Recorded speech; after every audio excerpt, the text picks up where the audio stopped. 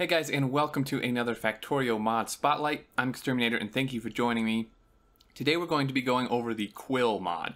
And what this does is it's very simple, very straightforward. So this is going to be a quick spotlight, but I'm spotlighting it primarily to get the word out there and give it some attention because I think it's a really great mod.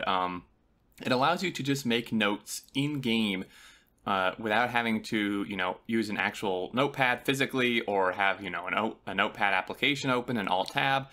So what this does, it just adds a little thing up here, and you just click to open and close it, and you can write notes. I've already written some for an example, but yeah, everything you do in here, you can just type out whatever, make to-do lists, write an essay, whatever you want to do.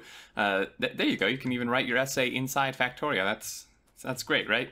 So that's it. That's pretty much what the mod is. But this example I have, it was either the dev for this, because it's only been out 5 days, and I had actually mentioned in one of my episodes of Sending to Supporters to Space, which is the map we're in, when I was building this coal outpost, I was like, it'd really be nice if I could have some sort of, note to tell myself, these are all the materials I need for an outpost so I don't forget stuff.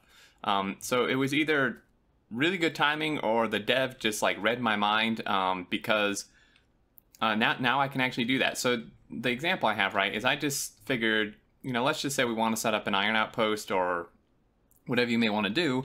Before I head off while I'm collecting materials, instead of trying to remember off the top of my head every single little thing I'm going to need for an outpost, I can just write it here and it just keeps it, I can just add everything. And again, you can do to-do lists like, upgrade red circuits and then, upgrade belts to blue belts, so on and so forth, without having to alt tab or write something down physically, like on an actual pad. It's really, really nice. And honestly, something I think should just be in the game, but that's just me. Anyway, guys, that's going to be it for this one. I know it's super short and simple, but it definitely deserves some more attention, so check it out if you, want something like this. I definitely do.